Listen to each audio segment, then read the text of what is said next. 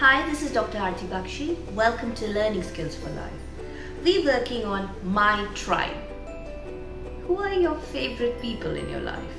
Oh, do you get angry with that? Well, this is the story of Shashi, who was furious. He said, "I'm furious." He felt like a soda bottle, with all his emotions just curling up, and him just about to went out. What happened, you'd say?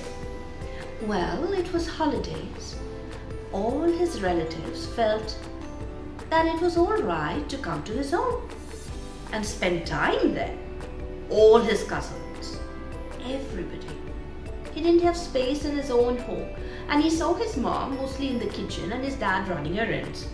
Well, it was fun, said the adults. He didn't feel so. He needed a breather. His dad saw that, took him for a walk and said, "Let's go and catch some ice cream." They sat close on a bench and ate their favorite ice creams. Just being out of the home, talking about his feelings, spending time in nature, specifically with his father, and eating ice cream, of course, made him feel not like a soda bottle anymore, but a calm bottle of water.